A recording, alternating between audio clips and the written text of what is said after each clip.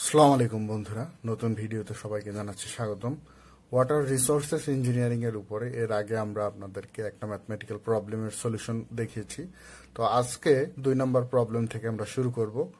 দুইটা mathematical problem solution করে দেখানোর চেষ্টা করব।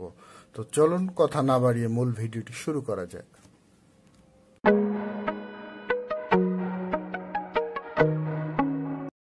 তো বন্ধুরা, ফার্স্টে প্রবলেম নাম্বার 2 যেটা, সেটার কোশ্চেনটা আমরা দেখে নিই। এখানে কি বলা আছে?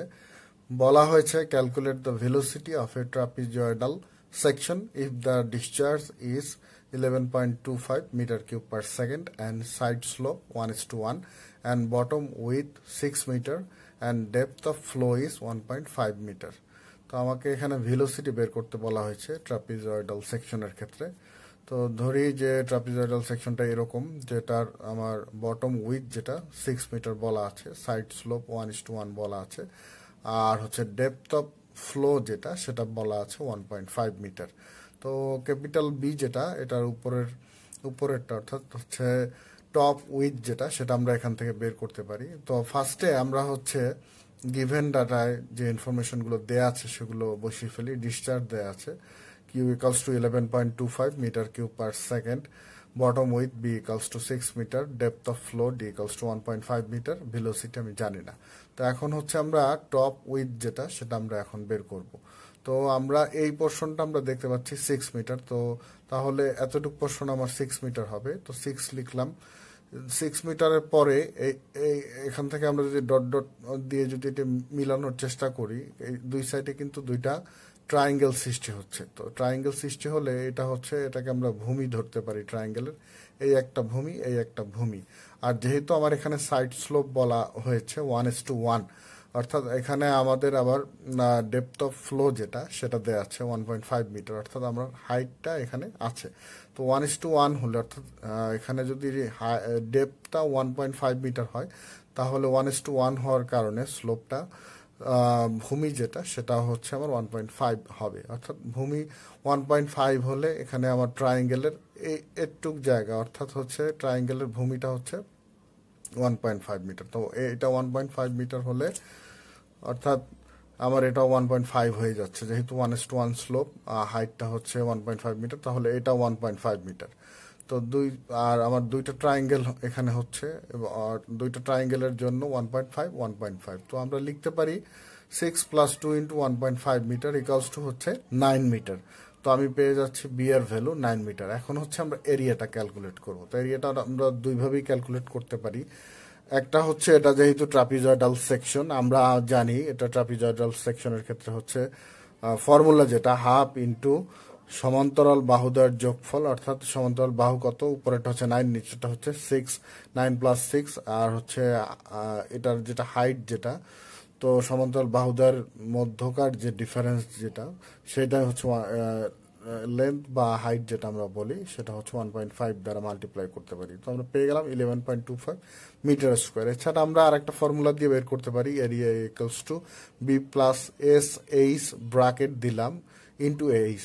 তো বি এর ভ্যালু, বি হচ্ছে বটম উইথ যেটা 6 মিটার, প্লাস এস এর ভ্যালু যেহেতু 1:1, তো আমি 1 বসিয়ে দিলাম স্লোপের ভ্যালু। আর এইচ হচ্ছে 1.5 দিয়ে মাল্টিপ্লাই করলাম, ব্র্যাকেট ক্লোজ করলাম, 1.5 দ্বারা গুণ করলাম, পেয়ে গেলাম 7.5 ব্র্যাকেটের ভিতরে যেটা ছিল ইন্টু 1.5 ইকুয়ালস টু পেয়ে গেলাম 11.25 মিটার স্কোয়ার। তো এখানে আমাকে ভেলোসিটি বের করতে বলা হয়েছে। আমরা ফর্মুলা জানি ডিসচার্জের জন্য Q equals to A V. তো আমরা এখান থেকে ভি বের করে ফেলতে পারি। ভি ইকুয়ালস টু লিখতে পারি কিউ/এ। কিউ এর ভ্যালু ছিল আমার 11.25 ডিভাইড বাই হচ্ছে এরিয়াটা আমরা কত পেয়েছি 11.25। এটার ক্ষেত্রেও 11.25, এটার ক্ষেত্রেও 11.25, যে কোনো একভাবে বের করলে আমার হবে। তো আমরা ক্যালকুলেশনের পরে পেয়ে যাচ্ছি 1 মিটার পার সেকেন্ড। তো অর্থাৎ এটাই হচ্ছে আমার ভেলোসিটির ভ্যালু। এখন আমরা প্রবলেম নাম্বার 3 যেটা, সেটা দেখবো। এখানে কি বলা আছে?